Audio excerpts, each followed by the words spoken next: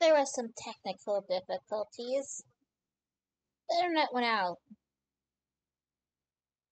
I had to go reset the router. Hopefully that didn't ruin everything.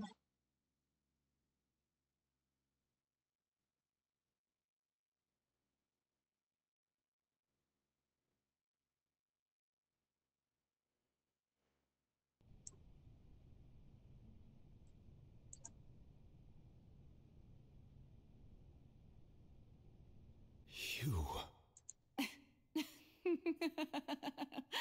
Sorry, that shocked. You are not Farina. Who are you?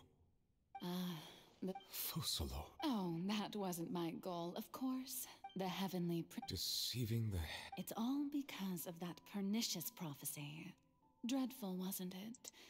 Everyone doomed to dissolve. One was not amused. In fact, she knew full well that the prophecy would end as one of the seven. She also knew full well that one defies the heavenly... So yes, as you have no doubt surmised, it was a rather impossible... I spent a terribly long time mulling it over. Alone on the ocean floor, I had to outwit. I'm a genius, I know. Although, looking back now, it was hardly the inheritance one dreams of. Between the task of saving the nation, the quotidian duties of the Hydra...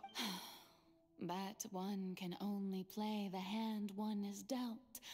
I did not choose this, any more than I... So you were also once one of the... Yes, I was. I always dreamed of becoming human. And I still do, even now. After becoming a god, I separated my divinity from my body and spirit, leaving behind only a self that was as naive.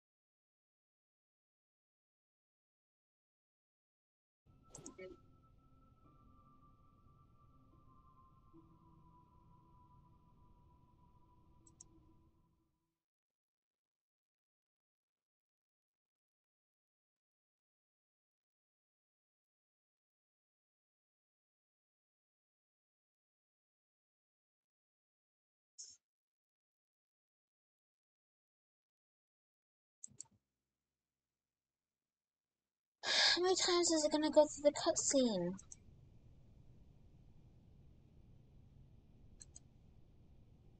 You.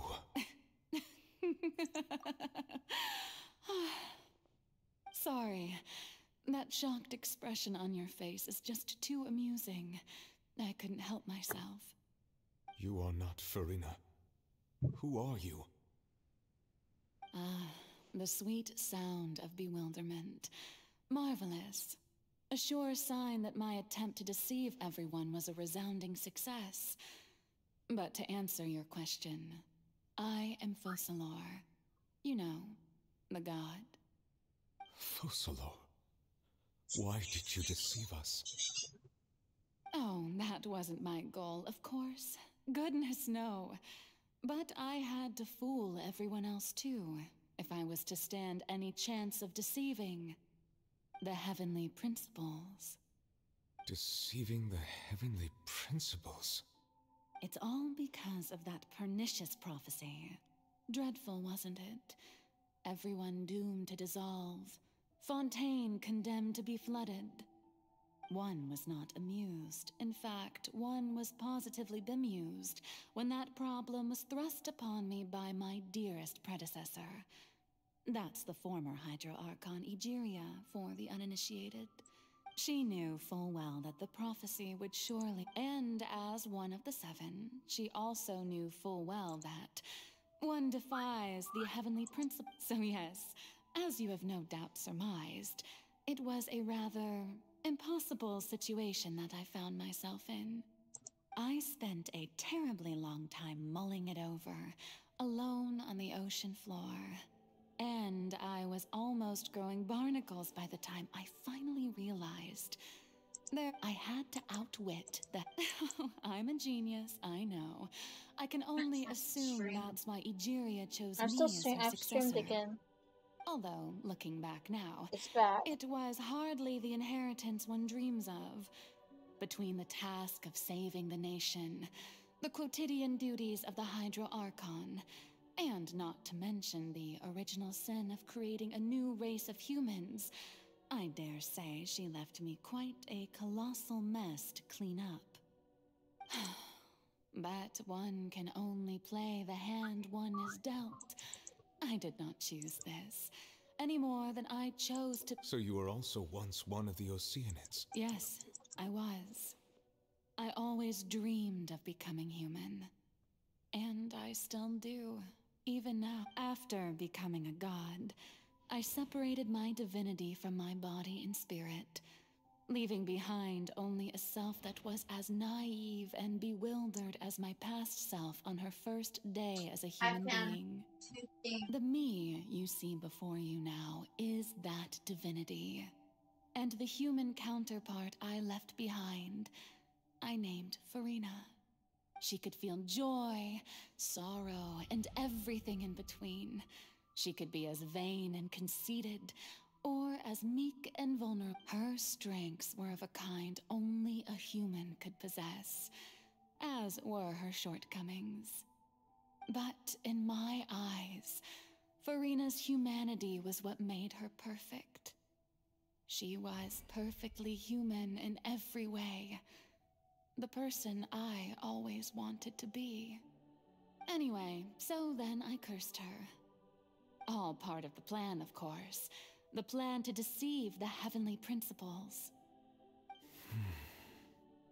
Do you still remember the final scene of the prophecy? The Hydra Archon alone, in order that the prophecy might appear under the curse I placed on her. So long as I, Focalor's divinity, continued to exist, she could not die.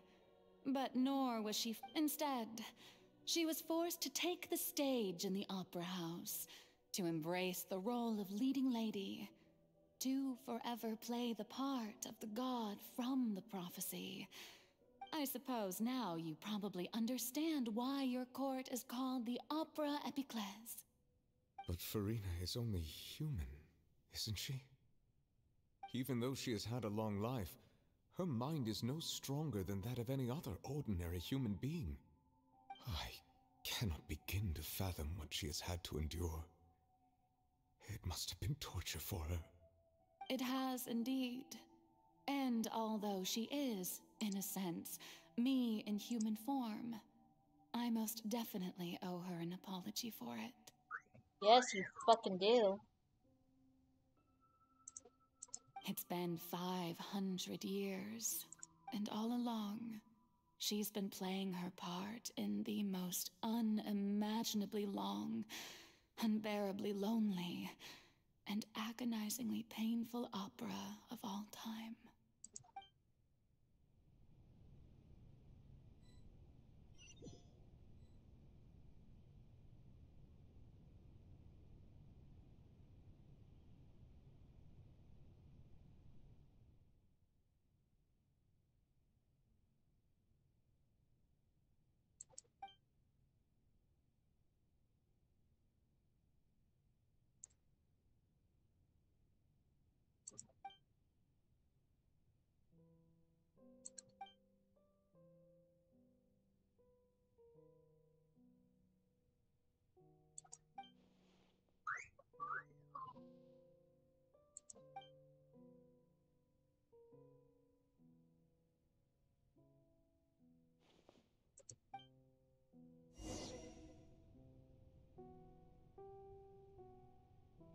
Okay, fine.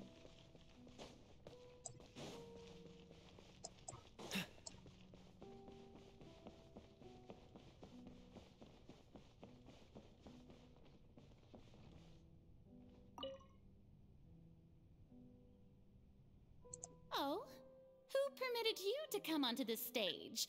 Now, I understand your admiration for my august self, but I must ask you to keep to the rules.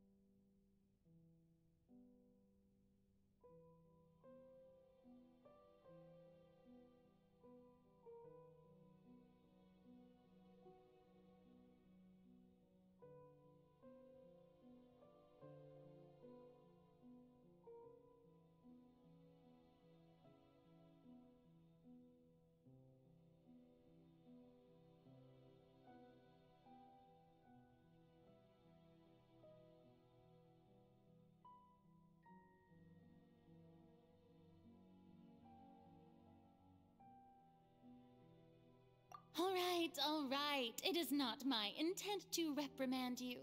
There is no need to state your name. Just be off with you.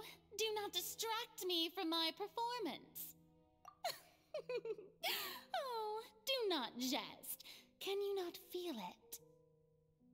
I am Focalor. The eyes of countless Fontanians are upon me. I must, at all times, display the utmost elegance and nobility.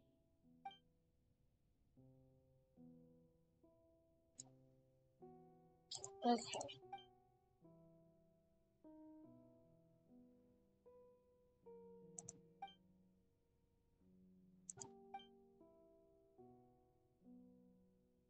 That's my gun.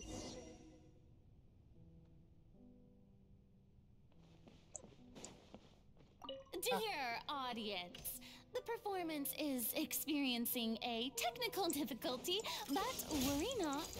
The guards shall resolve it soon enough.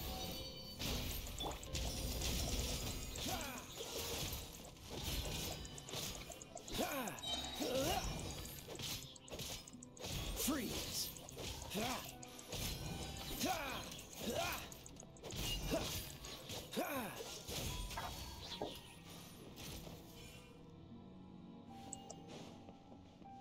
Hey, what gives? The audience is still watching me, you know. Guards? Wait, where are the guards? Guards! Huh? Coming to be! Dodge this!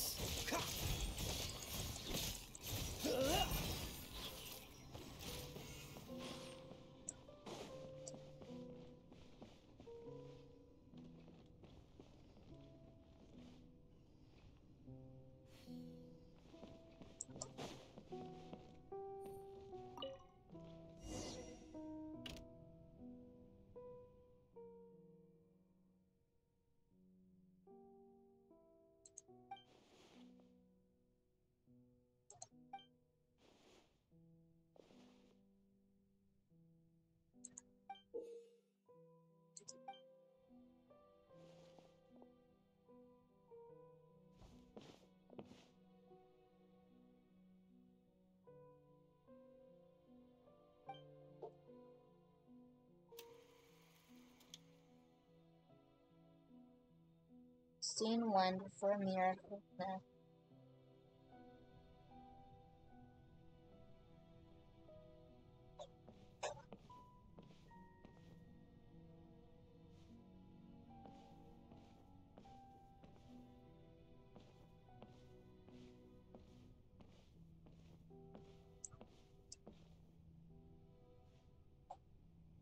Farina. Farina. Huh? Who's that? Who's calling me? Where are you? Be not nervous. Be not afraid. I am before you. Wait a moment. You're near me? How can this be?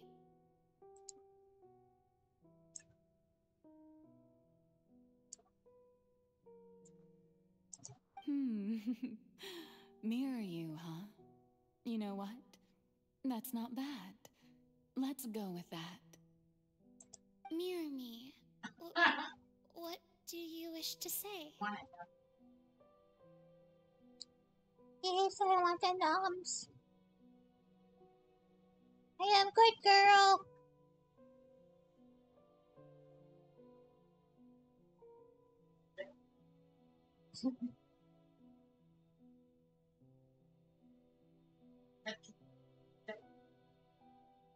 A little bit. She doesn't like it very much.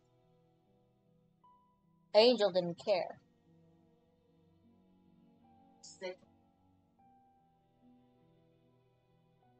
The prophecy.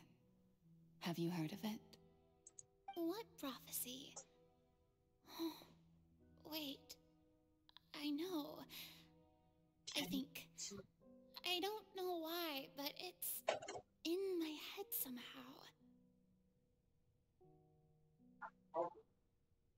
She doesn't like ketchup very much. She'll eat it if it has ketchup, but she doesn't like it. She'll eat it if it has ketchup, but she won't lick ketchup off of the plate.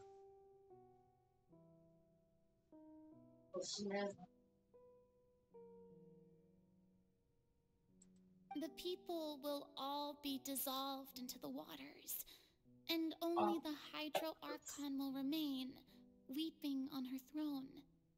Only then will the sins of the people of Fontaine be washed away. Oh, very good. You know it well.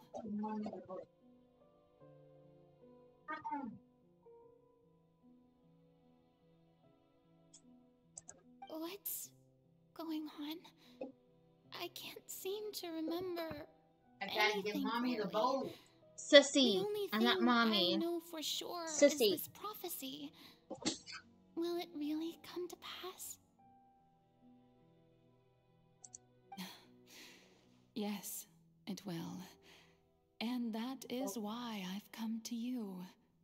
Disaster will come to Fontaine sooner or later. Things will develop just as the prophecy declared. There is no escaping it.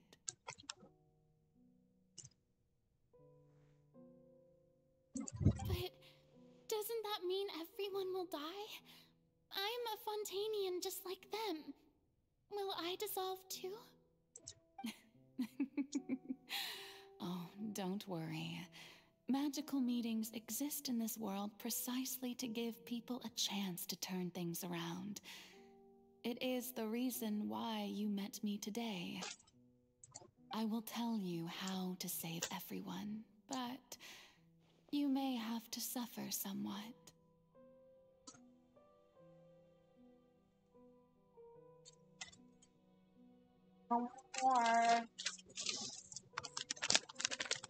Stop that. Guys, have a full bowl of dog food.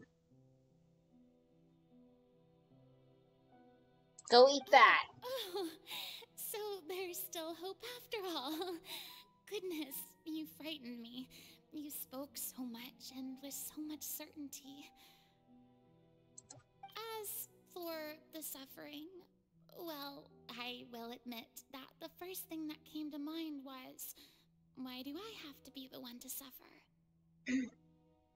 But if the prophecy will come true, I'll also die anyway, right? So if I've already met you as my magical meeting in this world, if there were scales, with all the people of Fontaine on one side and my pain on the other, is it not obvious where the scales should tilt? You truly are the perfect human, my ideal. I suppose this would also be the justice that belongs to you. Huh? Don't worry, it's nothing. Listen well. Fontaine has just lost its Hydro Archon. I need you to play a role, that of the new Archon. Play as a god? That's right. You must begin a never-ending masquerade. You must never let anyone suspect your identity. If you can keep it up, then I shall have my way of defying this prophecy. But should your identity be revealed, then all hope will be lost. But That's how kind will of... I do this? A human assuming the role of a god without being exposed. Don't worry. What you must do is not to turn yourself into a real god. You simply need to play the role of a god as humans imagine them to be.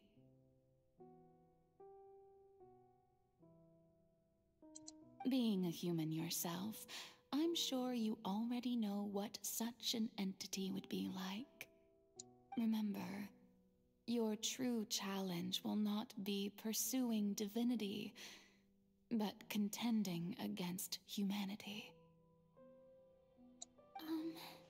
I'm still not sure I understand, but I'll try. I'll try to do this. So, how long am I going to have to play this role? To accomplish this mission, you will have to stay on the stage for many, many years. You will endure and not grow old until your task ends. But I promise you, all will eventually end in a magnificent and dramatic trial, and everyone will be saved. A trial, huh? How exciting. I'll be looking forward to it. Scene 2, Ascension Speech, Farina.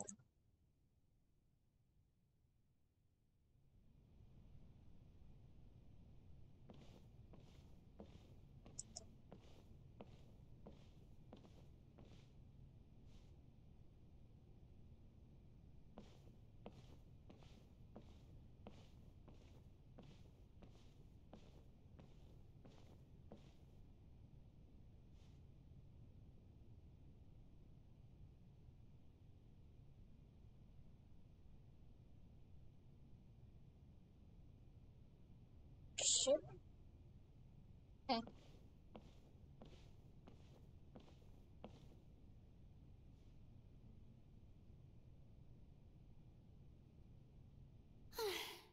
The Maison Cardinalise has announced my accession, but this is my first time facing the people. What should I say to most appear like a god? To be honest, I still don't know. Perhaps I should first try to act natural. Ladies and gentlemen, good evening, and welcome to the Opera Epiclese. I'm sure you've all heard about how I have taken on the role of Hydro Archon. Indeed, I am Farina de Fontaine, your new Archon. In truth, I know little about becoming a nation's new god, but it will be my honor to guide you all. As the god Focalor, the god of justice, I shall do all within my power to lead you into an age of fairness and justice. Once again, thank you all for coming. If you should have any questions or suggestions, please send them to the Maison Cardinalise. The future of Fontaine will require us to work together, after all. Yes, so. This should do it. I thought I might stammer, but thankfully, I was able to convey my thoughts just fine. Okay, and next. That's the new Hydro Archon. Is this some kind of joke by the Maison? I would have thought that a being that surpasses humanity would be a bit more assertive. Hey, did you hear that? She even told us to send her suggestions there at the end. Shouldn't gods be all-powerful? She's being so modest. What's the difference between her and an ordinary person, then? If you ask me, perhaps the succession didn't actually happen. She might just be a Maison-back puppet. Wait, what's going on? Why is everyone suspecting me of being a fake? Oh, this is bad. If I get exposed here, there'll be no saving the people from the prophecy. Right. Mirmi said that I just need to play the role of a god as humans imagine them to be. Calm down, Farina. Think. What do the people want? How would they imagine a god to speak and act? Assertive, with a strong sense of presence. One who can dispel all doubt. That is the character I'm fated to play.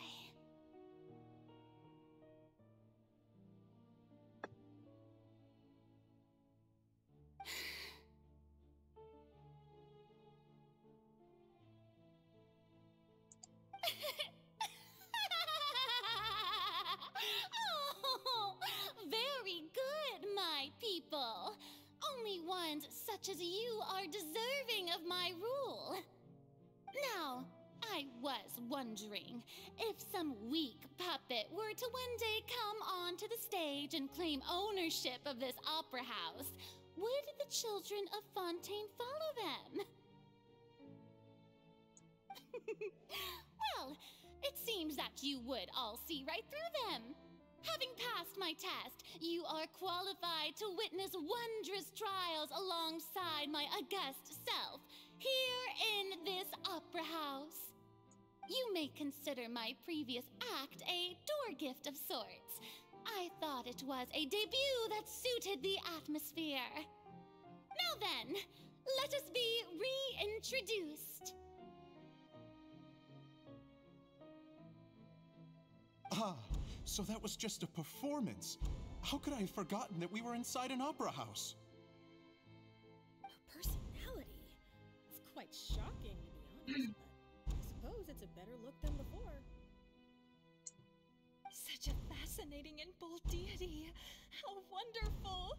Our future may yet be bright after all. It seems I've turned them around. Best follow this flow and restart my accession speech. My dear people, whether you acknowledge me or not, whether you trust me or nay, I say to you, keep faith in your ardor for justice.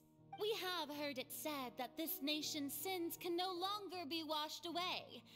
Well, I say that justice is most fragrant when it blooms amid sin. The scales of justice should not weigh heavy in the hands of its God. On one side, it must carry fairness and justice. And on the other, praise and applause. May law be the prayer on our lips. May judgment be our worship. Let us light the fires and drink to the future of Fontaine. There is no trouble in this world that justice cannot solve. All that is needed is for you, my people, to believe in it, heart and soul. So long as I, the Archon Focalor, stand within the Opera Epiclese, so long as I stand before the Oratrice, I shall even judge the gods of this world!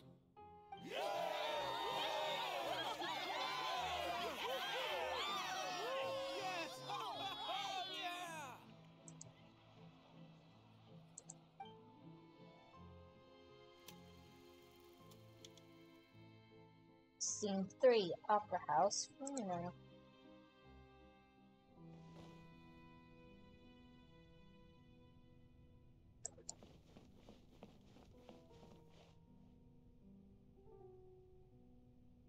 Lady Farina, here are today's case reports, as well as a summary of the follow-up for your perusal.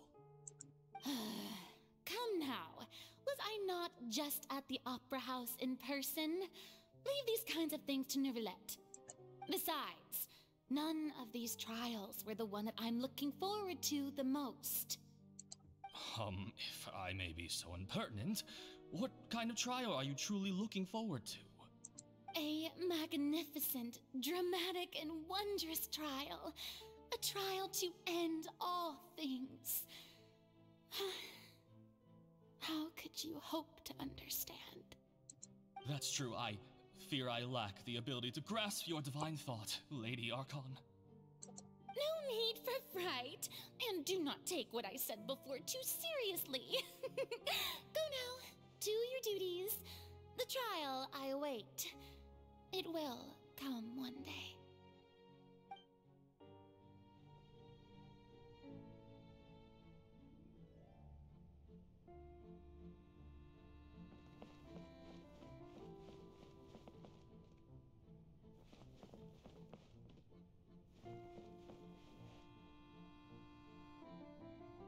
Lady Farina, I don't know what to say.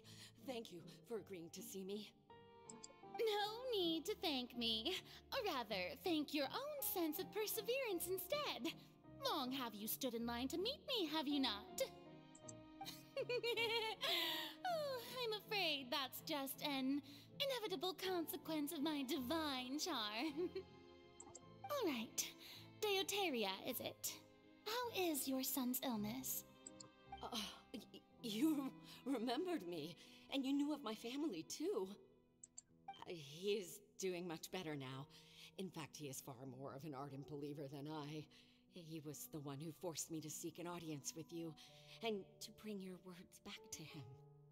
Oh, good. Very good.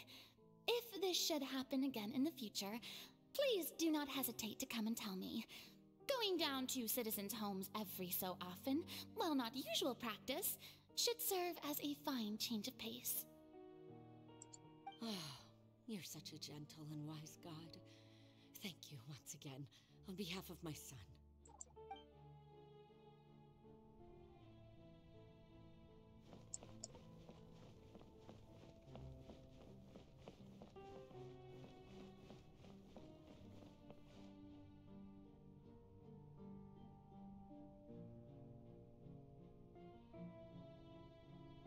Lady Farina, here are the latest hydrological reports. As for the specific parameters you asked to take note of, I'm afraid things still don't look good. I see. It's as I thought, then. As your god, I did already expect this, but I wanted to see how far your human wisdom would allow you to analyze it. All manner of signs indicate that the prophecy will still come to pass. Forget it. That's not something you need to worry about right now. Well, as I understand it, the Fontaine Research Institute is also trying to find a way to counter the rising water levels. Really? Have they found anything? I'm afraid that they haven't found any effective solution thus far. Is that so? Well, no wonder. This issue has reached the realm of the gods, after all. Still, their spirit is praiseworthy.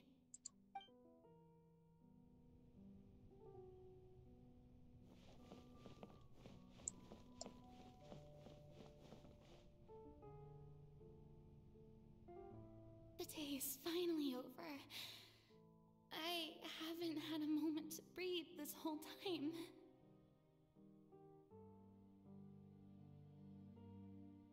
But it's good to see that everything's getting on track. There are no longer any voices of suspicion. Maybe this is fine. I just need to keep going, and everyone will be saved.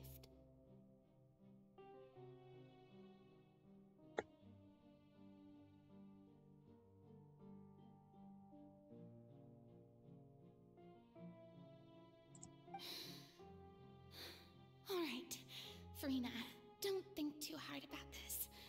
You need rest. Tomorrow's a new day.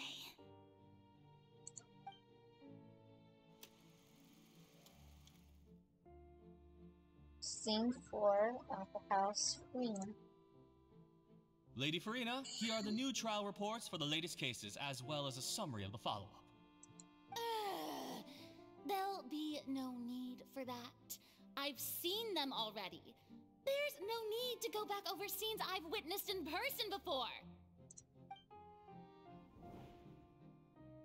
Lady Farina, I've waited so long for this chance to see you in this manner.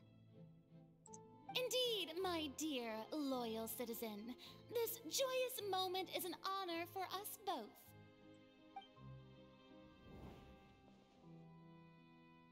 Lady Farina, we're detecting significant hydrological anomalies near Poisson. Understood. Keep monitoring.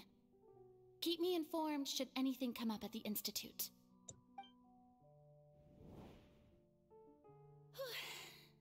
I don't think I let anything slip today. I must show the people that there is nothing to worry about. I just don't know when these days will end. I feel utterly exhausted. Best to rest early today, too.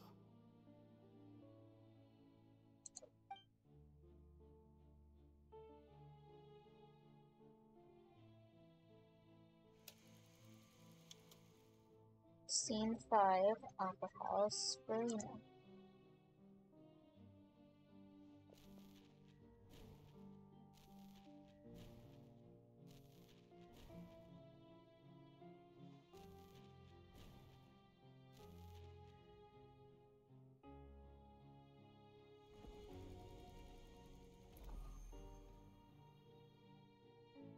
Scene.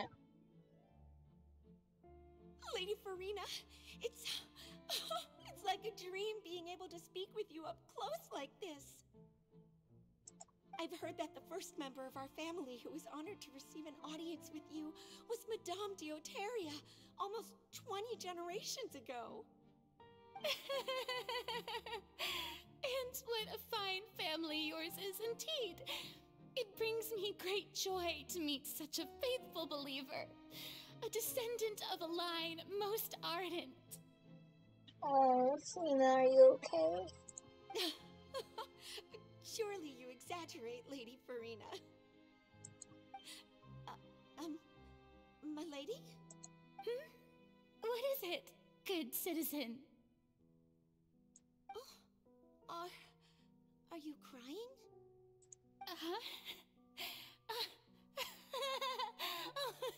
Really now?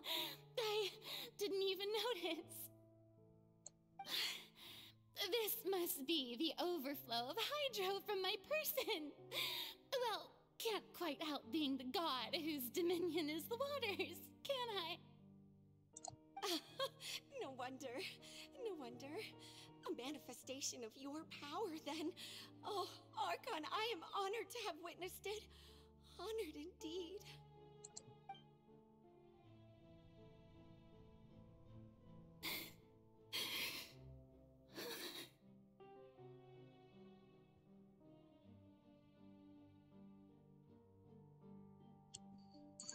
So interminable.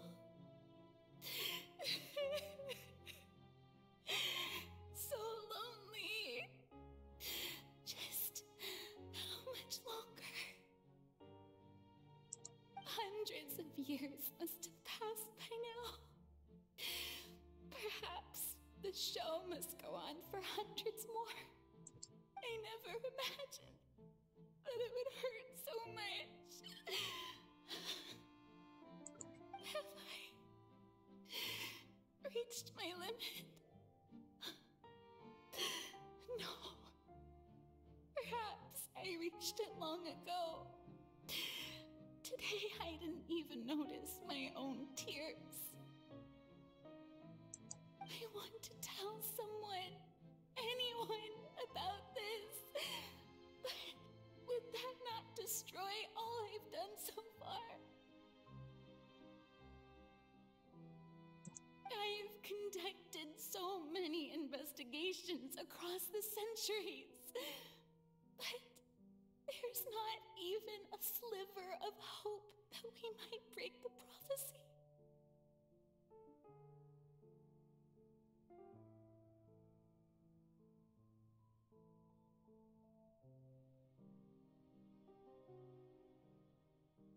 All I can do is keep heart. I must maintain this act. It is the only way to save Fontaine. Please, mirror me.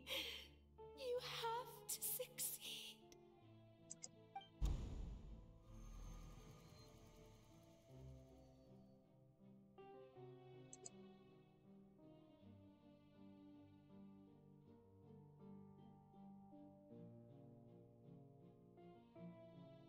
Farina, you don't have to shoulder this burden alone. Although I don't know what you might be keeping from everyone, your people are more than willing to share your burden with you.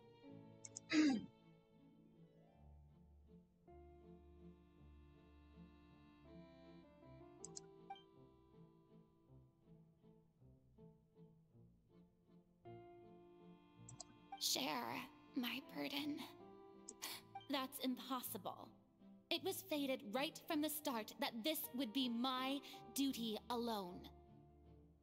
But even if your burden doesn't need to be shared, you can still choose to confide in someone. Just Share it with me. I'm what you'd call a witness. A witness? Yes, I've heard that you came to Tevat from beyond the stars, yes?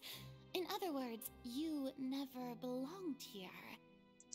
And if Tevat is, in its entirety, a show on a stage, then you're just a spectator, aren't you? If that's the case... She's right. I could confide in her, couldn't I?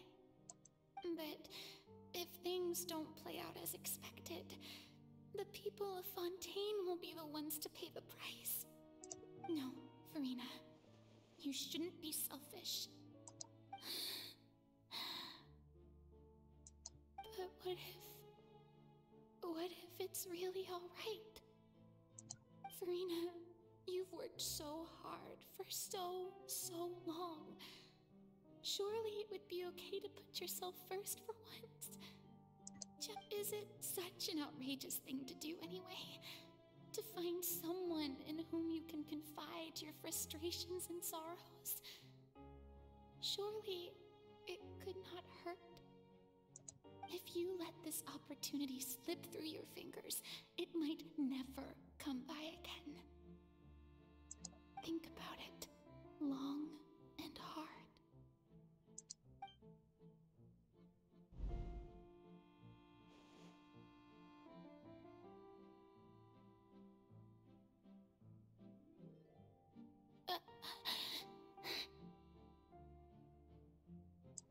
No, I have nothing to say. I am Farina, the Archon of Fontaine. Everything will surely get better. All you need to do, dear spectator, is to witness my performance until the curtains fall.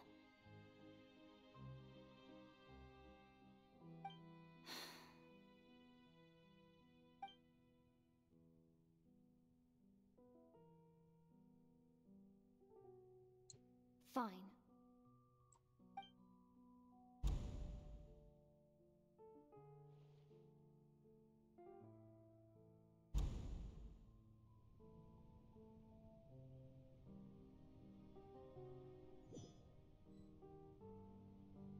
So even Farina doesn't know the truth? You've never once let her in on the full plan? Yes, it had to be done. To deceive the heavenly principles, you must first deceive yourself. She did very well. If she had let her resolve falter even once in these 5 centuries, Fontaine would have been doomed to the most tragic fate. It seems that trusting humanity was the right decision after all. I believe that I understand how your deception works. But that is only half the truth, is it not? How would you build on this foundation to save the people of Fontaine? That is the most important thing.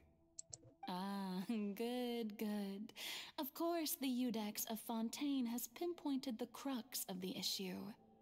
I'm sure you've long sensed that the Oratrice is no simple machine, yes? I've always suspected that it had its own consciousness. And Lenny did mention that he heard a human voice within the core chamber. It now seems that that person was you, hidden within the machine all along. Am I right? And then I became one with the Oratrice, taking Fontaine's gnosis with me. Yes, it would seem so, wouldn't it? Alas, your understanding of this device still lacks sufficient depth. In truth, it is no enactor of justice. It is, in fact, a device created to kill the god of justice. I beg your pardon? Oh, you have it. And to be more precise, not only will the Oratrice take down the god of justice, it will also take down the divine throne upon which she has been placed. I mean, did you think I would be the sort to enjoy peaceful repose while Farina suffered. My work over these last 500 years has been to constantly accumulate indemnitium within the Oratrice. But really, some have already discovered that only a small fraction of the energy generated by the device was ever used to provide power to Fontaine. The vast majority had to be, accumulated to enact this death sentence.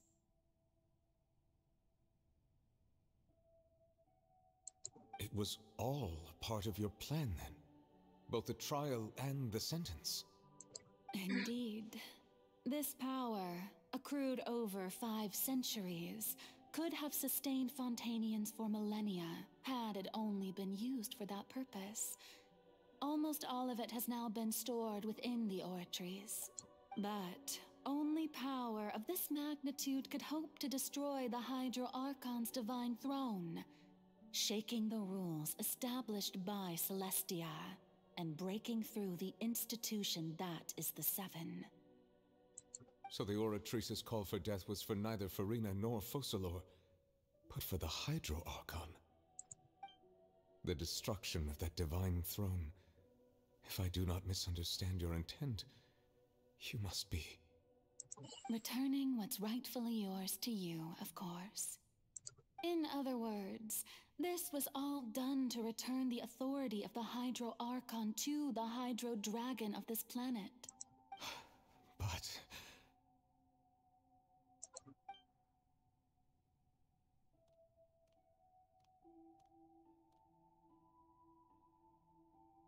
Oh, what?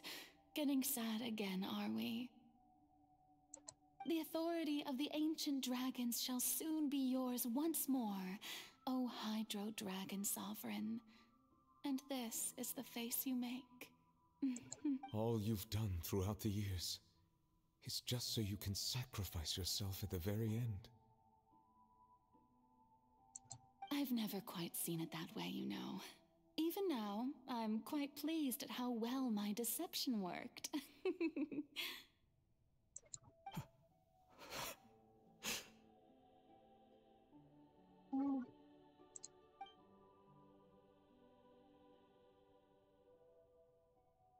Hydro Dragon, don't cry. I must say, had it been within my rights, I would have loved to judge the heavenly principles themselves. Were they not guilty of essentially the same crime? Egeria stole the power of the primordial sea, and the heavenly principles stole the power you ancient dragons possessed. I, for my part, am the god of justice. And is it not just that your original powers should be returned to you? Speaking of justice, I have always believed that justice lies in the process of pursuing human existence itself. So, if the theft of the primordial sea's might was Fontaine's original sin, then, leaving matters of procedural right and wrong aside, the descent of the Fontainians as humans and their right to exist in this world would be Fontaine's original justice. In other words, existence was Egeria's justice, and to me, justice is the continuation of that existence. Defying the prophecy and ensuring that Fontaine's people shall live on, that should be the justice enthroned over all others. At this point, we, whether it be myself or all other Fontainians, have shouldered the burden of this sin for far too long. Iudex Nervilette, the highest judge in our land, when you regain your full power as an elemental sovereign, what verdict shall you pass upon us? So when I was invited to the court of Fontaine to serve as Iudex, I see now that that was your idea too. At last, I now understand the true purpose behind this position. In the beginning, I was uninterested in human existence. but these 5 centuries of living alongside them have gradually brought about mutual understanding between us. And I have even attempted to feel as they feel. You are a devious one, Focalors. Things being as they are, surely you know that I could never declare them to be guilty.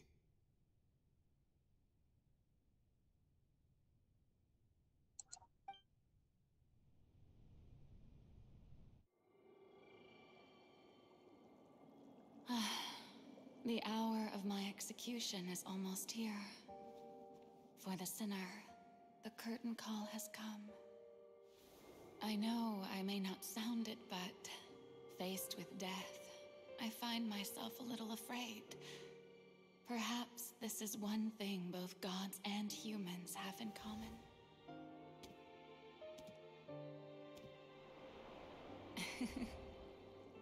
Farewell, Nervalette. I hope you've enjoyed the part you played these 500 years.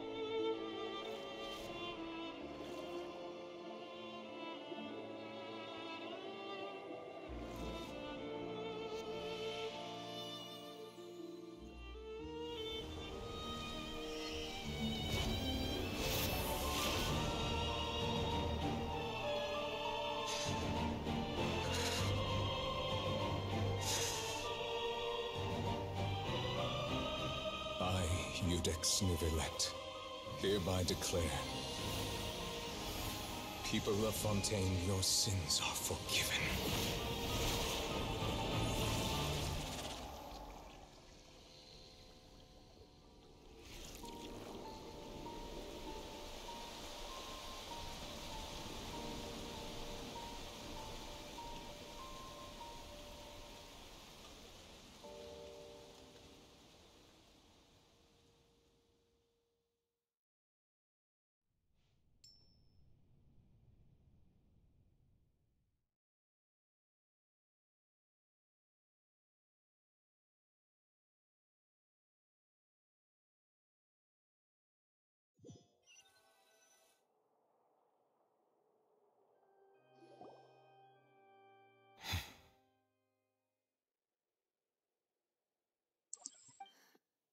What just happened?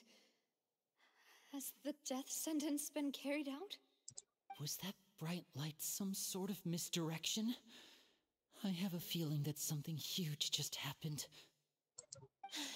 But since we're all still alive and haven't been dissolved, I assume whatever happened was good for us. It's time to end this. We must mete out punishment to that beast. Didn't you say just a moment ago that it can't be defeated? I have gained the strength sufficient to deal with it. Through certain means, I now have the ability to separate the power of the Primordial Sea from that creature. We should seize the opportunity to pursue our quarry. Traveler, now that the oratories can no longer function, I require an executor to help me mete out justice.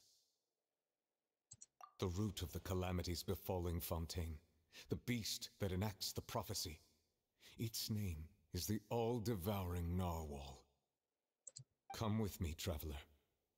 The hour of execution has come.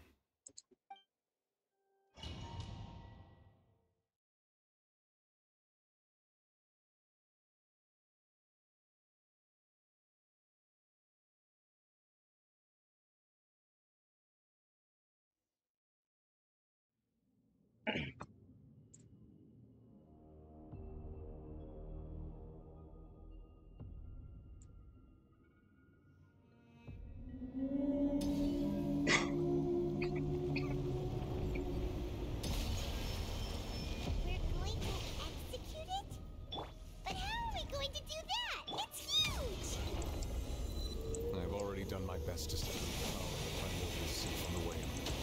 Considering the size of the beast, I cannot reach the power source. Unless we can find a way to attack it from within. I shall share a part of the ancient dragon's power with you. We shall look for an opening together.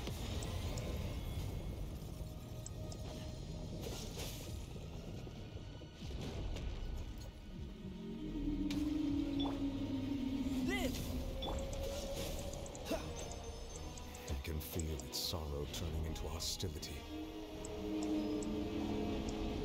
Freeze! Don't get frostbite. Cool it! Everybody stand! Ow!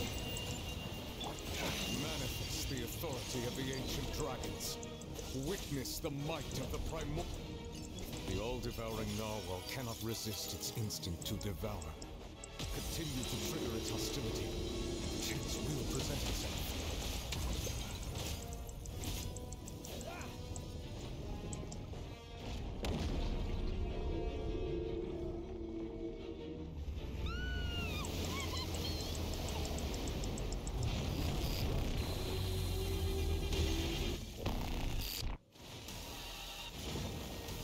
Well, fuck. Why is there a hole-looking thingy over there? It looks really scary. Cool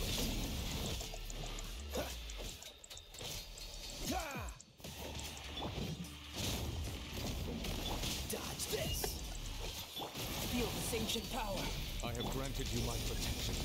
Do not fear. Seize the moment and use my power to suppress its roots from within. Dodge this.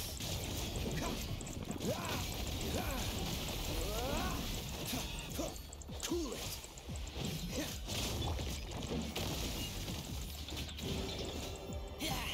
Freeze. Don't get frostbite.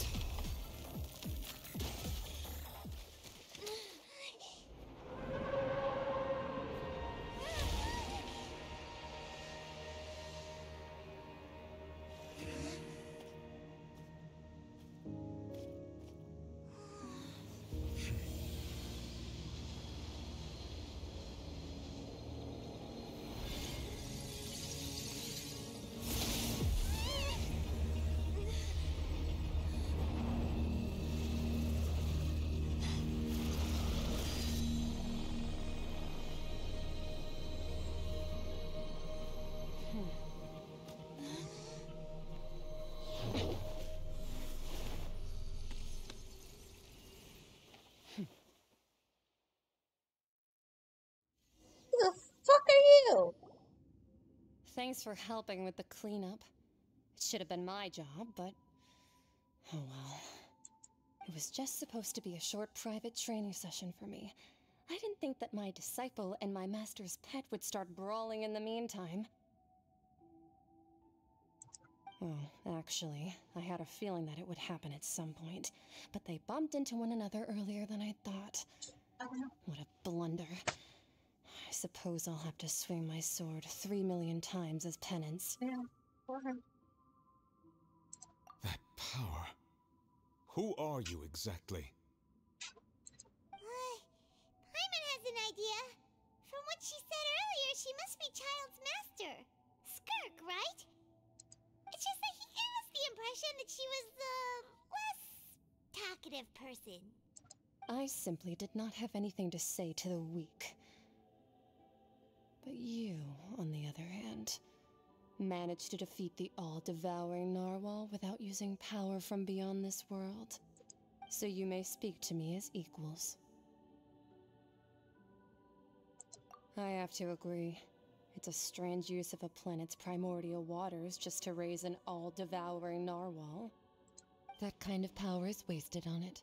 It's not cooperative. It eats too much. And I have more important things to do with my time than pet sitting. The only thing that creature has going for it is its looks. All in all, it fails as a pet. Miss Skirk? I think you might have missed the point. The point being? Well, being that this pet almost destroyed an entire nation. So what sort of person is your master? Well, child's master's master. Wait. Oh, right. So you don't know him. Sorry, I assumed you did. His name is Sertologi.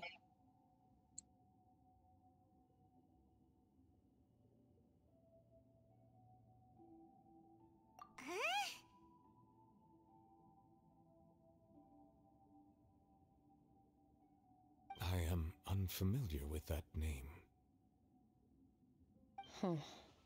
So Master is insufficiently famous. How should I describe him then? Have you heard of the name The Fowl? The Fowl? Still nothing? Well, how about the Visionary? Vetterfulnir then? Or Gold Rhindaughter? Ooh, that one we've heard! Rhindaughter's part of the Hexen Circle. She's Albedo's mom, right? Oh, so you do know that name. To be honest, I also heard all of those names and titles from my master. I don't actually know them either. But I suppose you understand now, yes? My master is likely a similar sort to Rhindaughter. They are both pursuing some form of perfection. Wait! Didn't you also mention a visionary person? Paimon didn't quite catch their name. Actually, never mind that. I believe it expedient to inform you that the all-devouring narwhal used up nearly all its strength fighting you. Such roiling hydro energies will prove difficult for the planet's deep seas to digest. As such, the fontaine back on the surface has most likely been thrown into chaos. In other words, the prophecy that you've been fretting over should now be in full swing. What?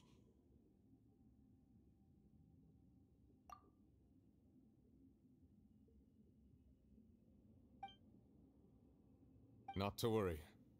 Focalor has already managed to deceive the heavenly principles.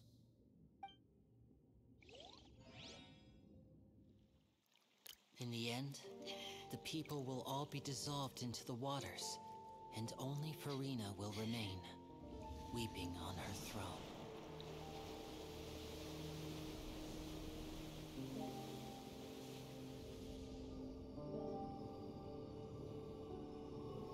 Only then will the sins of the people of Fontaine be washed away.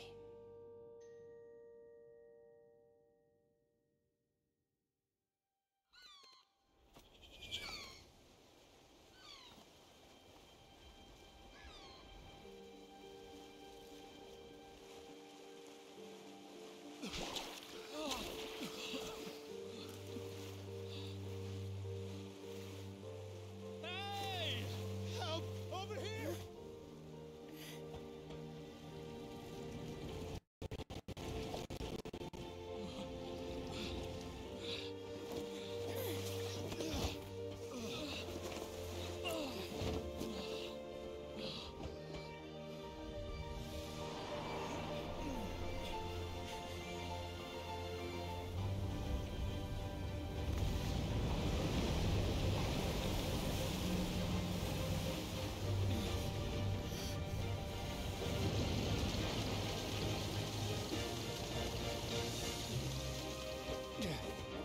All hands, initiate emergency rescue!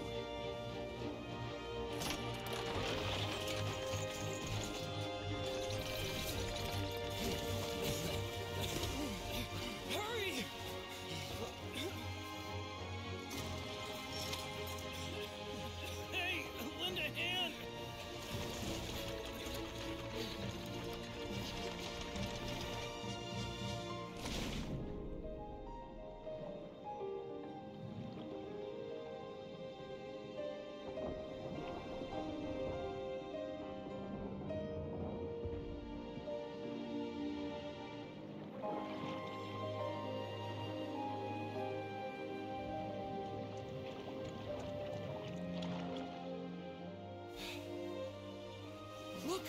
water's receding!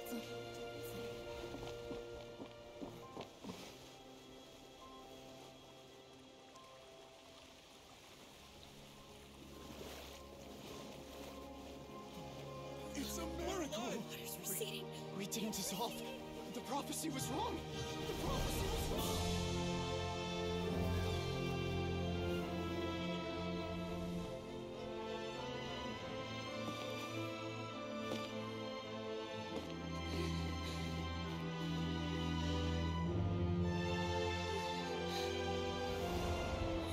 Are you alright? We're saved. The prophecy was wrong.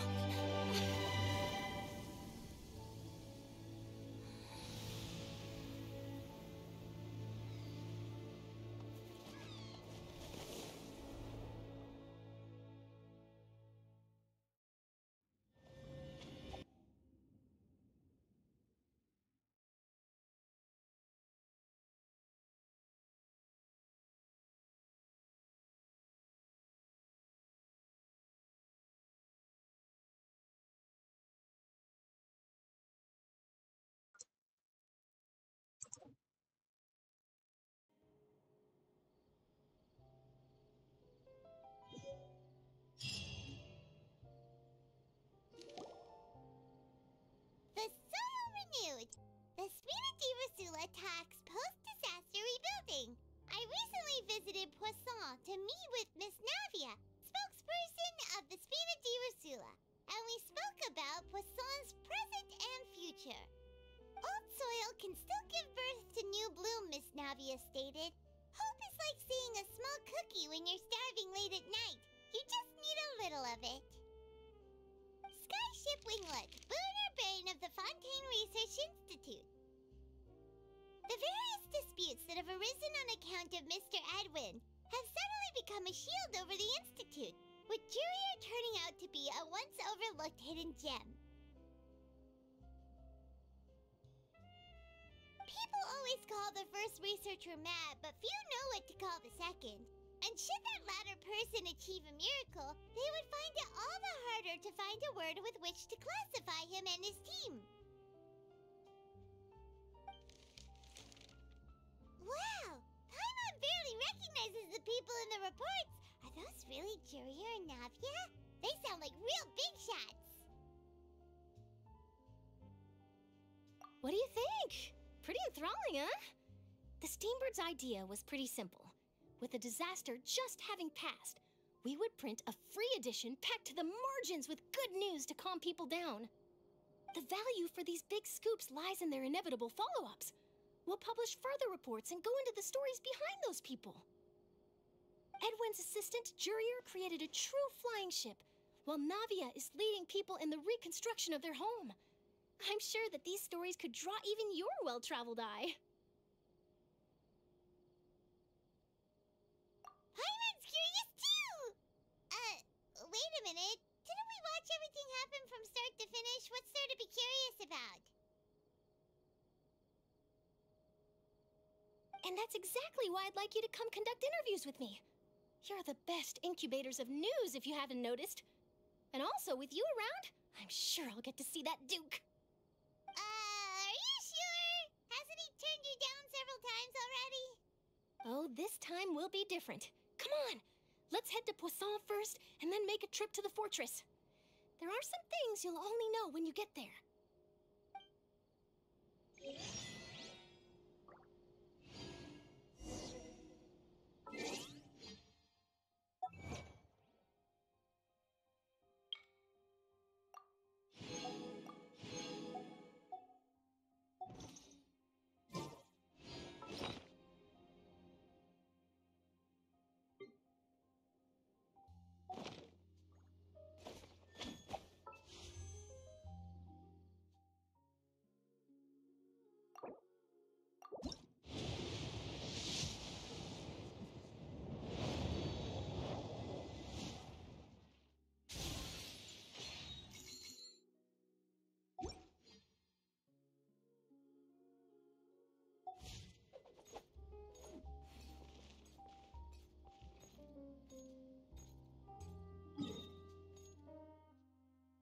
No, I don't have the mic on.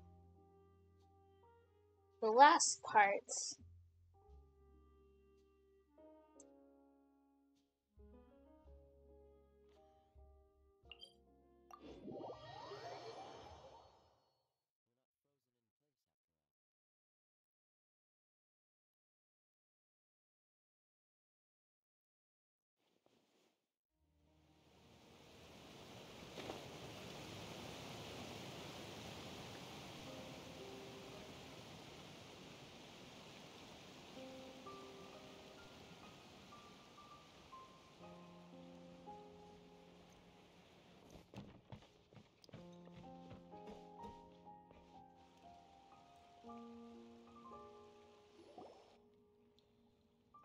Navia! Oh, it's you. What brings you all here? Hey, we're just having a look around. I'm here to update myself on how things are going here. Hmm? Oh, the Fatui are here too. Let me introduce you. This is Mr. Garunt Snezhevich. He represented the Knave in sending us a large amount of supplies, and is helping with our work. Our residents are hard at work as well. Thanks to everyone, work is progressing nicely. We've lost a lot of people, but we're moving forward. That will have to be enough. Hello, Miss Charlotte. I'm a big fan of yours. I especially like that article you wrote last year about Fontaine's stray cats. But if you don't mind, could you not emphasize our role too much in your report? It's not charity we're doing here. We just happen to share the same interests as the Spina. I get where you're coming from. I'll keep it as simple as possible. Or would you be willing to feature as friendly neighbors? That would be fine. Thanks. Oh, you're back too. How are things? We finished laying down the construction materials. It'll be another hour before the workers are able to go over there. Huh? You're here too, Clarant?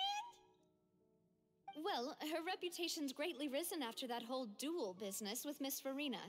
So she's here in Poisson to wait out the heat. All right. She really came here to help me out. There's too much to consider in the reconstruction of Poisson. The Spina has need of more decision-makers. And, well, I do already happen to be connected to Mr. Callis. Oh, wait just a moment. Do you mind me asking a few questions? You know, about how you felt before the duel, about what it was like facing down a god. There's lots of exciting material there, I bet. Forget it. I'm sure you can find a better theme than that, Miss Charlotte. Oh, I see you're the same as always. Couldn't you do me a favor, for Navia's sake?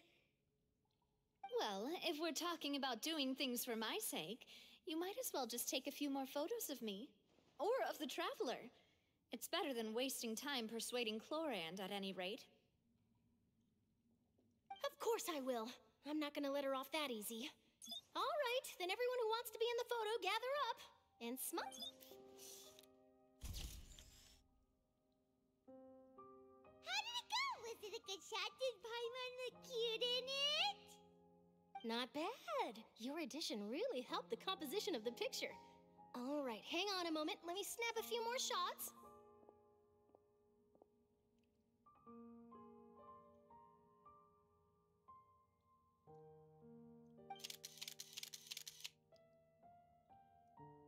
All right, that should do it. I'll be back here later anyway, so let's call it a day.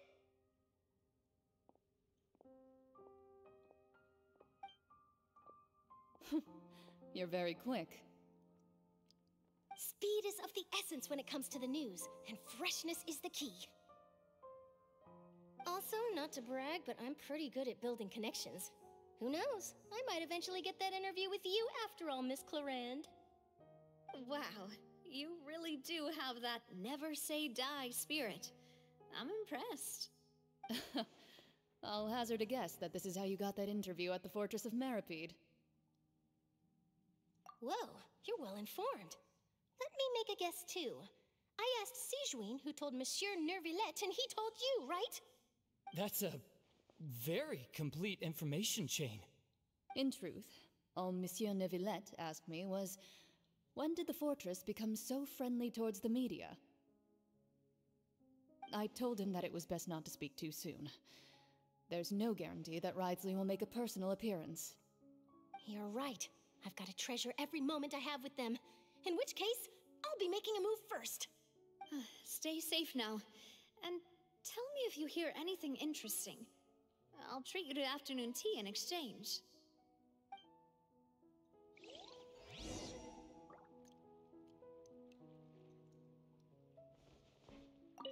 You seem curious about the fortress.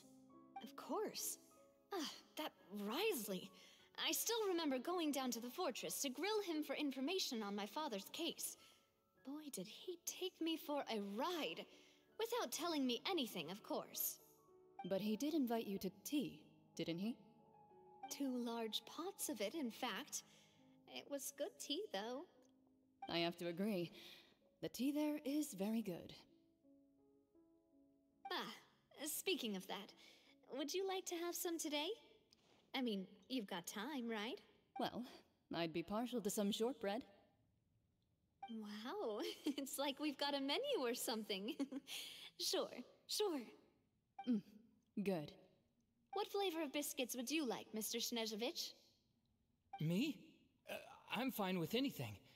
But I would prefer chocolate, should you have it. All right. Leave it to me. I'll go over the newly arrived supplies with you later, Mr. Snezhevich. We should be able to finish the preparatory work today. That works great for me. Is it just me, or did you get a new lipstick? I did. It was a gift from Sijuin. Want to give it a try? I think the color would suit you, too.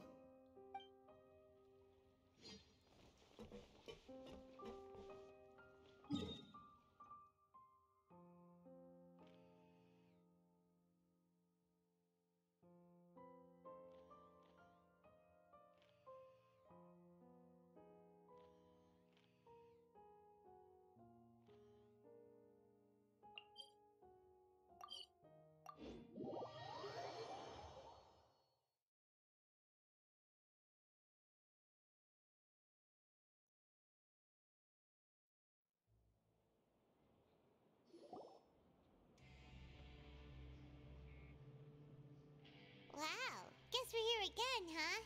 There's a real nostalgic feeling to this place. Looks like you've been missing us.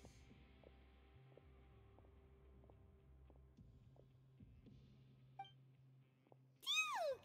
Did you come all the way to the entrance to greet us? Of course. I'm here to welcome you and our dear Miss Charlotte, whom our good head nurse recommended to me.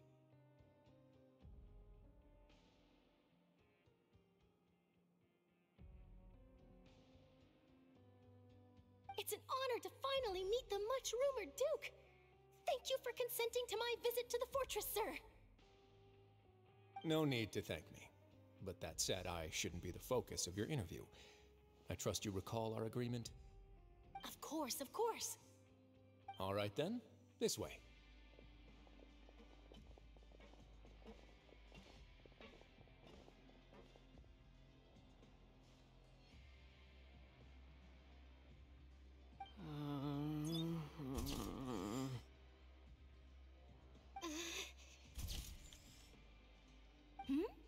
Hey, no need to be so nervous. I've already taken all the photos we need. Miss Charlotte, do these pictures really need to be published on the cover of the Steambird? It would seem that Miss Lorvine doesn't want her face to appear beside that of Mr. Jurier, hmm? Sir, please don't say things like that. But it looks like dear Mr. Jurier denies it. Might this interview be very important to you, then? No, I just... This is my first time being interviewed, and I'm very thankful to the Steambird for... Now, I might not look it, but I actually did meet Mr. Edwin once. And I'll be honest, I enjoyed chatting with you more. You've definitely got more of that genius vibe going on. The boat that brought about a miracle, the ark that saved the people. Why, you recreated a myth back there, like an emissary of legend. Still, if I might ask, where's that flying ship now? Huh. Looks like Charlotte's trying to get herself another exclusive scoop. I have to apologize, but that ship is presently in the bowels of our factory. I'm afraid it won't be easy for you to get a shot of it. Really? Well, then in that case, could I have an interview with you to make up for that loss? You already know my answer, I'm afraid. Best you interview our head nurse instead. Or perhaps you'd like to take another photo of this couple of researchers? Did you really have to use the word couple? Well, then, 2 solo photos will do. Is my hair messed up? Please, someone help me have a look. Things sure are getting pretty lively here. Oh, seems like everyone's here. Would any of you like to try this new drink I came up with? Ah, Siegeween. Hey, Miss Charlotte. Why don't you, take some pretty photos of our head nurse? Sure. Come on, Miss Siegeween, over this way. Let's find a brighter spot. Huh? Sure. Do I have to smile? So, how have things been at the fortress? Same old, as you can see. Fontaine's undergone some changes, but this place is still more or less the same.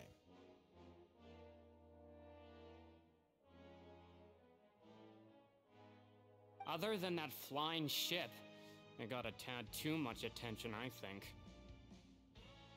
That's why I decided to let the interview go through. We should direct more public opinions toward the behind-the-scenes heroes. Am I right, Mr. Jurrier? Miss Lurvine? You're too kind, sir. I believe that you too should have your day in the sun. Not that you would want that, which is a pity. I'll just leave the spotlight to you two.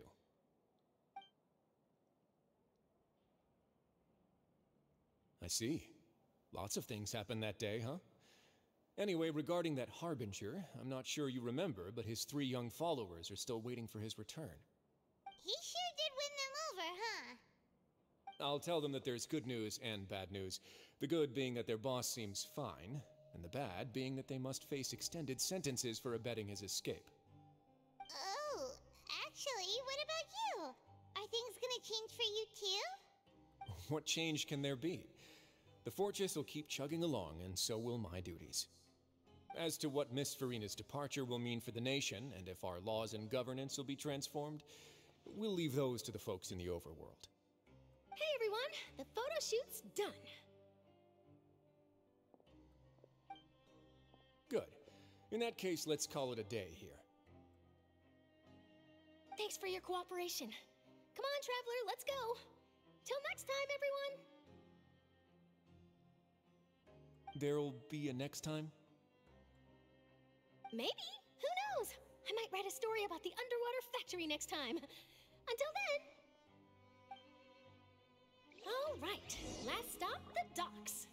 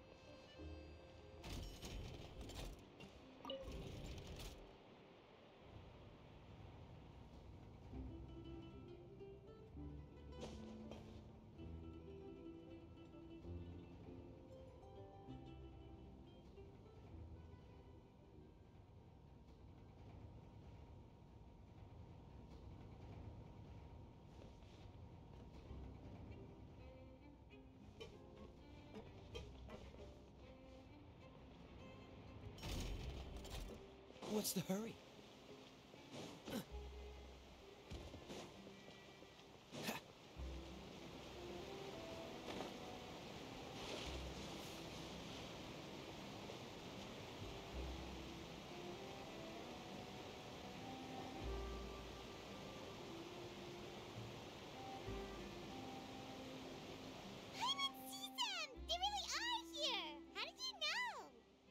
Navia mentioned that she stayed in touch with Linny and the others after working together. Apparently, they've been at the docks distributing these strange pockets the whole time since. Traveler, Paimon. Ah, and Miss Charlotte, too. Would you like a magic pocket? What sort of gadget is it? It's a wondrous bag that can be used to carry many things. The water level has returned to normal, but if you see any of your things floating around, you can use this to carry them. Or you could trick a friend into doing it for you. Trick a friend? I wonder which of my friends would fall for that.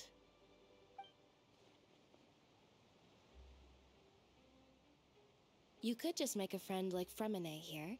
Isn't that right, Fremine? Is this what you meant by, I'll help you make some more friends? To be honest, that sounds pretty sweet. Could I have your contact, please? Sure. Please, write down my address.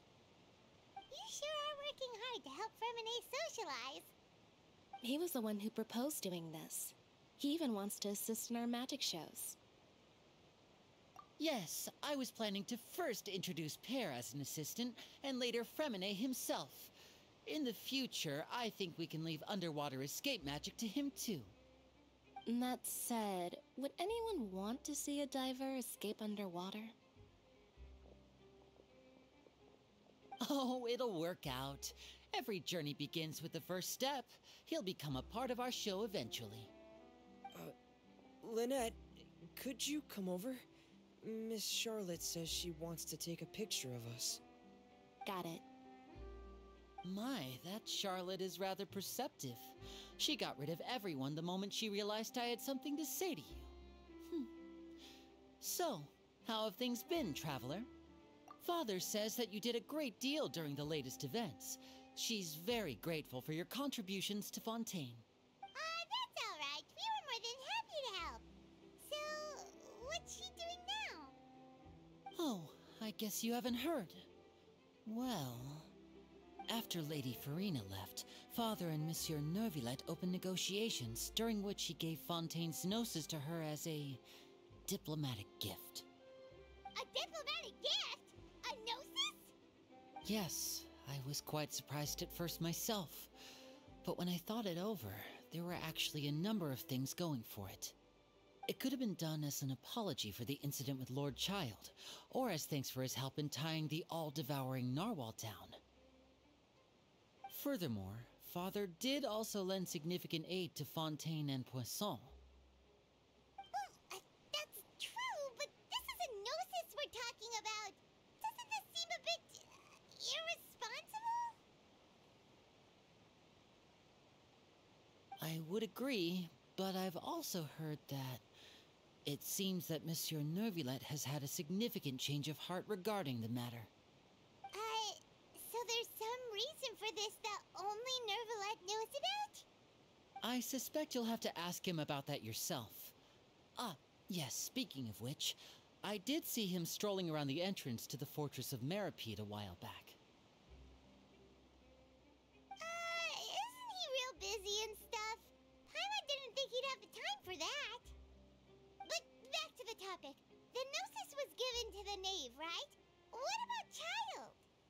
They say that he's returned to Snezhnaya to recover from his wounds. I hear that the recent disaster really did a number on his health. That's true. When you think about it, we've had loads of run-ins with the Fatui. To think we'd be allied with them this time.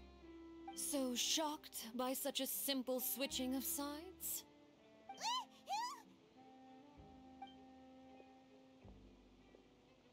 Father!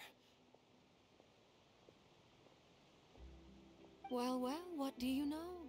Come to the docks to see how my children are doing and meet the Traveler by chance. Please do not pay my accomplishments in Fontaine too much mind. I would have done them regardless. Are you going to take the Gnosis back to Snezhnaya? That is our duty as Harbingers, yes. Don't be too preoccupied with sides. The goal of the Fatui concerns not a single place or person, but the entire world. With such a grand goal in mind, it is inevitable that we must wear many masks. Switching my masks is something I've always done. Well, that depends on many things. No one truly knows what the future holds. What good is honesty if you can't rely on it forever?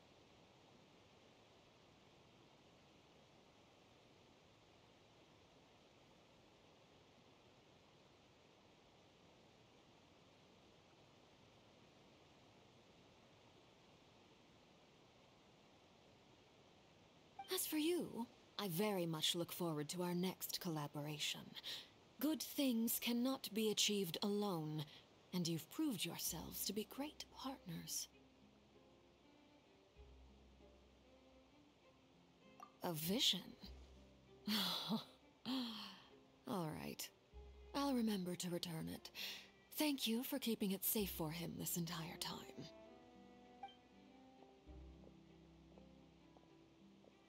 And that's a wrap for me. Huh? You're... Greetings, Miss Journalist. Hello. If I'm not mistaken, there are diplomatic channels I'll need to report to take a photo of you. That is correct.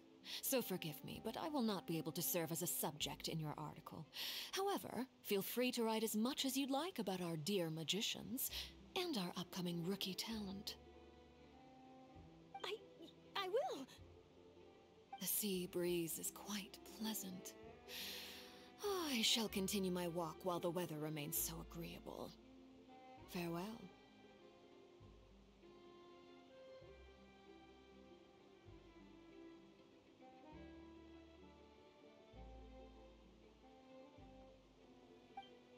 Farewell, Father.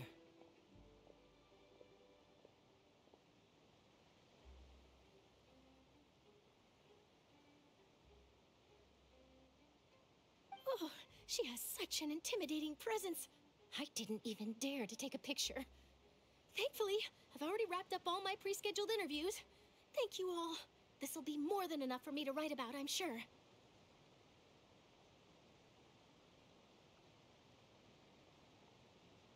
Don't be too nervous. Why don't you take a magic pocket before you go? Here, Traveler, Paimon, you take one too.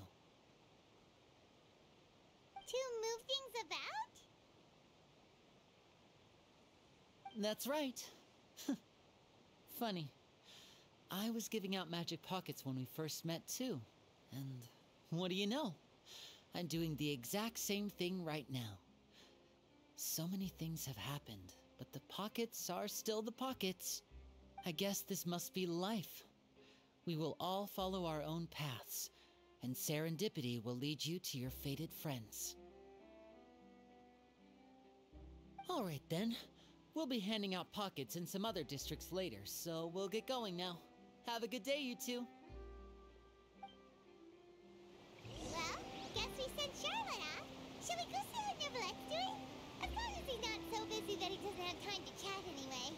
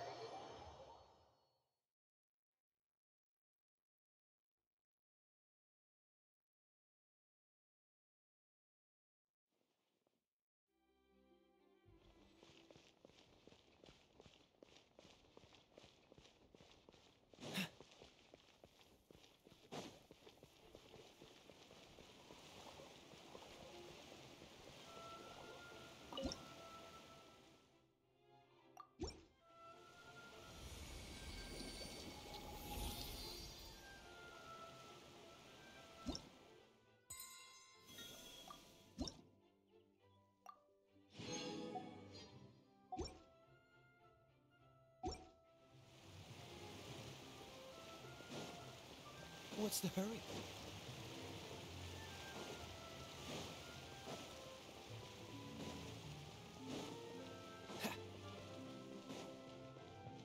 What's the hurry? The entrance to the fortress! Ooh, he really is there!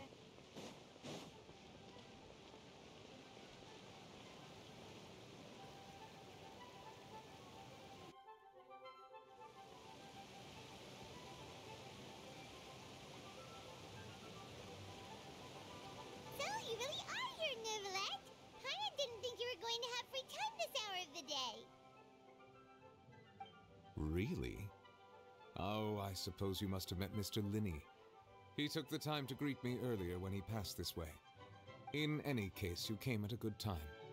I was just considering reaching out to you to set up a meeting, so I may explain some things that I haven't had the time to before.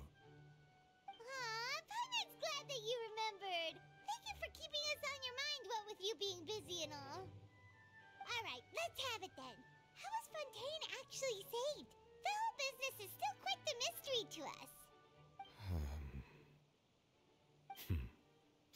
It is strange how words can often leave a bitter taste in the mouth when it finally comes time to say them out loud.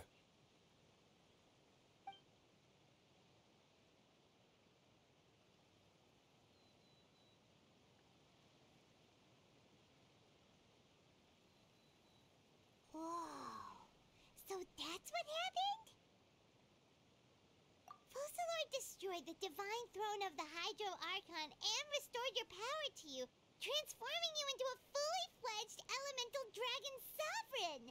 But Paimon still doesn't quite get what you did to save the Fontainians from dissolving. For me, the authority of the ancient dragons refers to absolute control over the hydro element. Fontainians were incomplete humans born of Egeria's use of the power of the primordial sea, with constitutions similar to that of mimics. But so long as those primordial energies remain within them, I could use the ancient dragon's authority to grant them true blood, after the fashion in which life was first brought into being on this planet. In other words, when I gave my verdict, Fontainians became true humans, and thus would naturally no longer be dissolved by water from the primordial sea. Fusillor must have counted on you to make that decision as well. Your verdict was the key to making the prophecy appear to have come true while saving everyone.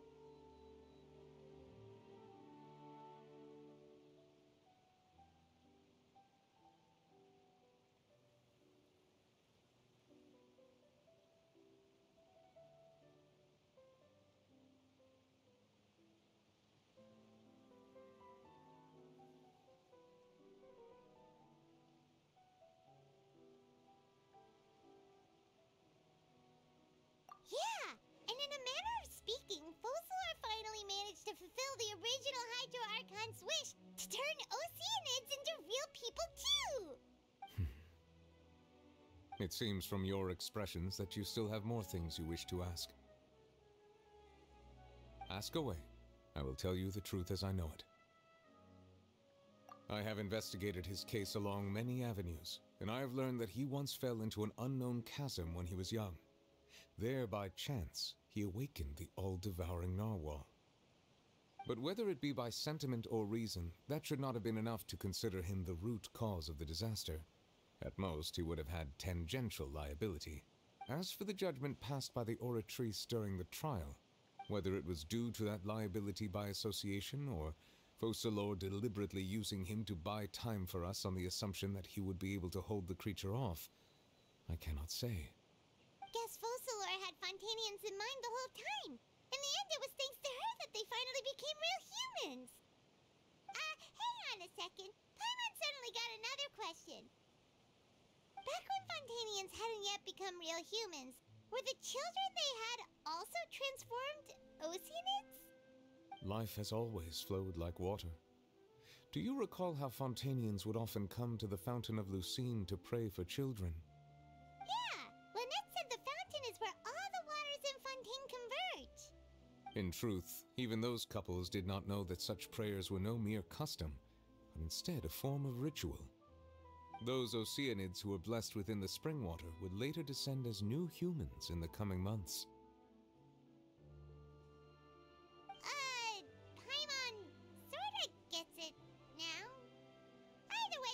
this ritual won't be of any further use, but it'll probably live on as a local custom. Ask away. I will tell you the truth as I know it. Yeah, about that. Risley said Farina has already left. What's that all about? Ah, Lady Farina. The people are only aware that her death sentence has not been carried out. She abdicated the post of Hydro Archon and left affairs related to that title to me, before leaving the Opera House. I related Focalor's words to her faithfully and completely. After hearing them, she seemed neither saddened nor comforted. She simply said that she was tired and needed to rest. Having said that, she then packed her things and moved out of the Opera House, not unlike how an ordinary person might. But she's still got a place to stay, right? You need not worry. I will make arrangements to ensure that she will not want for food, clothing, board, or travel.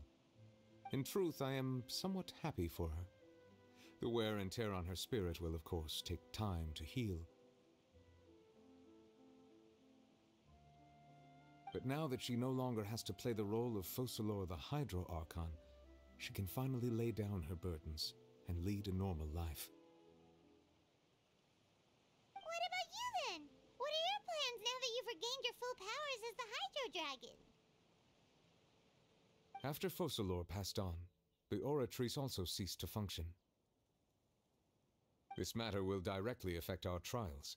After much careful consideration, I've decided to take over its role in our courts. From now on, I shall hear cases and pass verdicts by myself. Looks like you're still considering stuff from the perspective of the Udex, huh? As an elemental dragon, there are indeed many things that I must do. But this power and this duty, in a manner of speaking, you could say that both were granted to me. As such, before I attend to my other responsibilities, I must first and foremost continue to serve Fontaine as its highest judge. The duty of the Hydro Sovereign and the duty of the Udex shall coexist within my person. Additionally, the Hydro Archon's departure has brought about another problem, which is that the Opera House shall no longer produce indemnitium. That's true. That power was derived from the people's faith in the Hydro Archon, wasn't it? Wait, but the various mechs and machines in the city are all still okay. Where are they getting their energy from? As I am now, I have full command over New Musia, and it can serve as a complete substitute. Another reason why I cannot quite leave Fontaine immediately. Wow. This ancient dragon's authority stuff is really quite useful, huh? Ask away. I will tell you the truth as I know it. Oh, that's right! They say you've given it to the knave as a diplomatic gift or something! Leaving aside their intentionality, the two Fatui Harbingers have indeed done much for us during this crisis. Their sole remaining goal in Fontaine, at least at this point, would seem to be the Gnosis. The Oratrice has ceased to function. The Hydro Archon's divine throne is now no more, and I do not need the Gnosis's power. As such, it has lost all meaning for Fontaine. If the Fatui have impure designs, then we might as well accede to their request now, and avoid unnecessary conflict. What complicated considerations? Paimon thought you were just giving it to them out of gratitude to the knave and as an apology to Child. Ask away. I will tell you the truth as I know it. You will soon be heading to Natlan, I presume? I'm afraid that I have little talent as a travel guide, so all I can do is tell you what I know about that land. As far as I'm aware, Natlan can be said to be a nation of dragons. A nation of dragons? You mean like you? No, I suspect that I would not find myself welcome there. Unlike ancient dragons such as myself, the dragons of Natlan have undergone long years of development and evolution. Large numbers of them have entered a form of coexistence with humanity. Natlan is also the nation of war. War ravages those lands like an undying flame. There is one other piece of information I got incidentally from my negotiations with the knave that I believe may be useful to you. The Harbinger known as the Captain has thrown his hat into the endless ring of war. The Captain. Sounds like a real tough customer.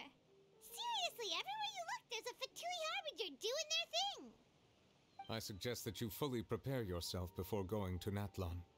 In the meantime, Fontaine's doors will always be open to you. Ask away. I will tell you the truth as I know it. Hang on a sec. Paimon's still got a question about the Gnosis.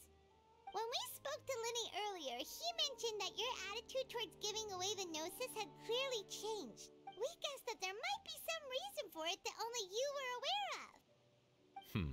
No wonder the House of the Hearth is the Fatui's intelligence division. They are certainly sharp.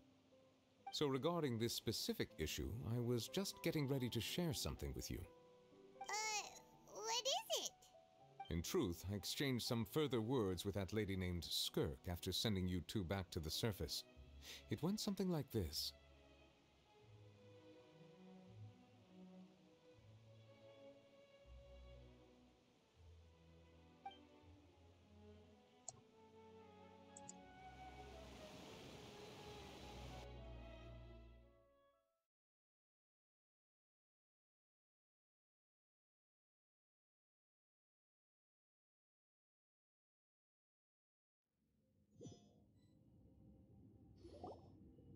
Well, we're going to head topside to see what's going on. You hurry over soon as well, all right, Nervalet?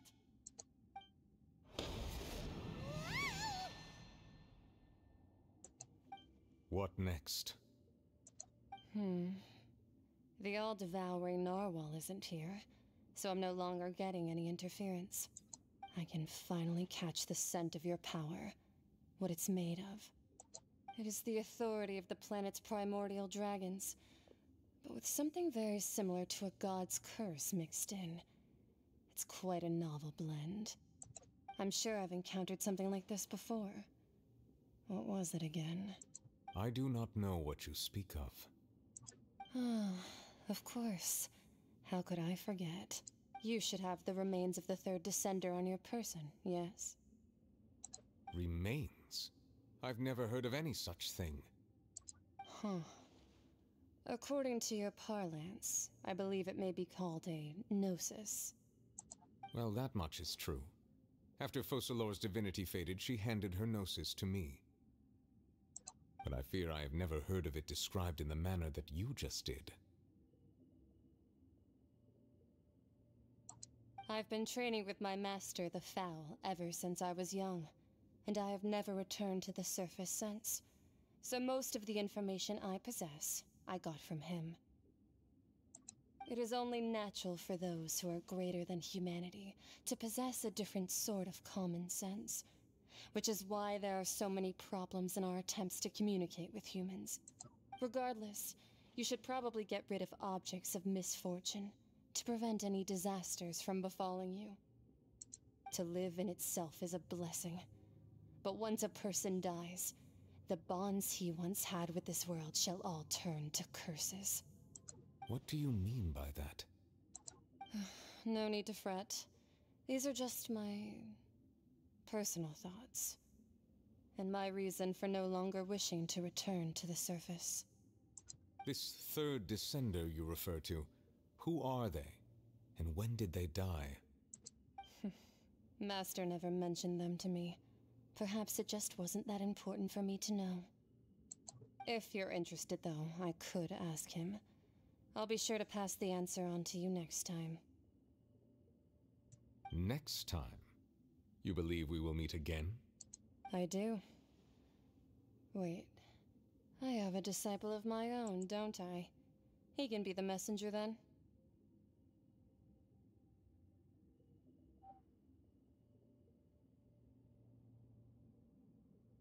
This is getting very interesting.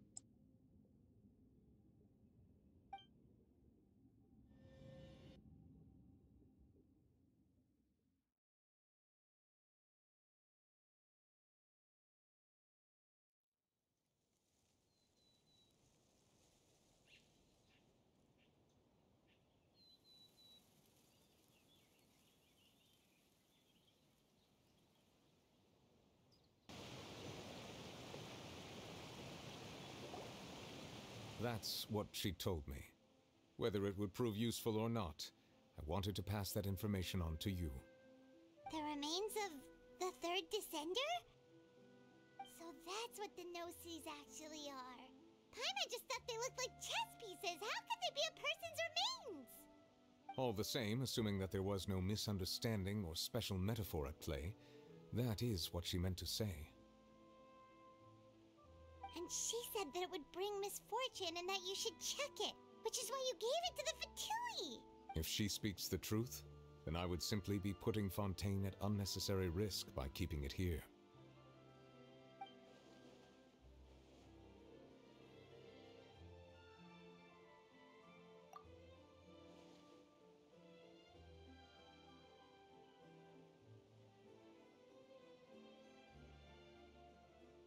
I had guessed that you might already be familiar with this concept, but I did not expect you to be one of them. That means that the Gnosis, which are exceedingly element compatible and can even enhance elemental abilities, do indeed come from the third descender. I wonder, does your body also possess similar properties?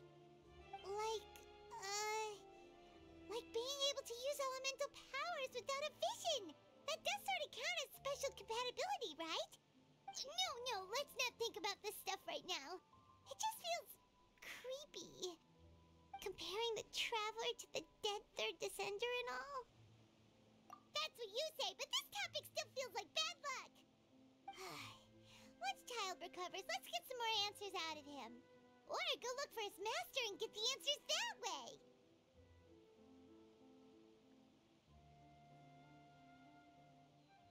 I too believe it unwise to make too many blind guesses when information is lacking. The same is true of being at court.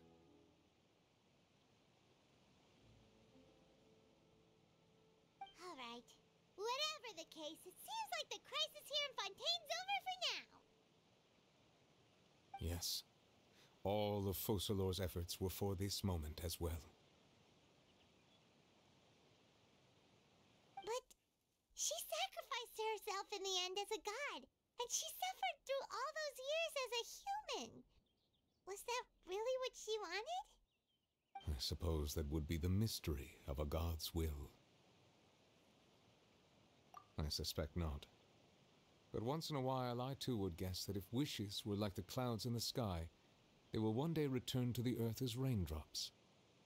Life flows like water, and rain is the final answer. The water levels may sometimes tilt one way or another, but the rain falls fairly upon all.